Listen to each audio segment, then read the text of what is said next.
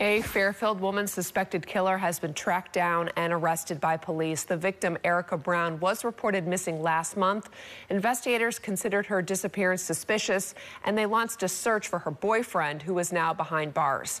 Kron 4's Philippe Jagal spoke with one of the victim's best friends.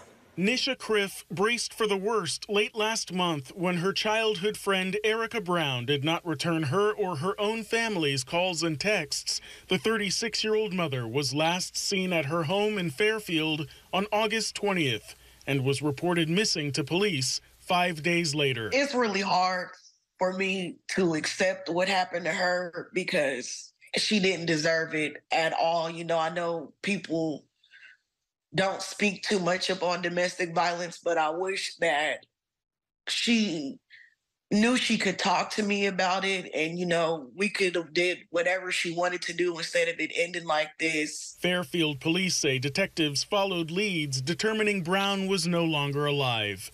An arrest warrant was issued for her 46-year-old live-in boyfriend, Mark Randall, who was arrested in the Sacramento area Thursday night. I thank the police department for catching him.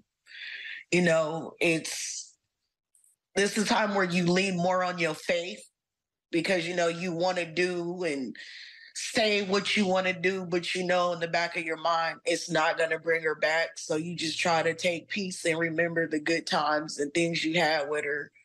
And you just hope that justice will be served properly for her. From elementary through high school graduation, Criff and Brown grew up together. Going through life, you have your ups and downs, but we always remained friends.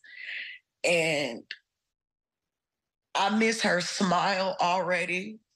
I miss her laugh. I miss doing her hair because she had beautiful hair. You know, everybody would think it would be weave, and we're like, no, that's her hair. We were best friends, but we were like sisters. Like there was nothing we wouldn't do without each other. Erica Brown is survived by her daughter. Police have not released a motive or cause of death. Philippe Jagal, Kron 4 News.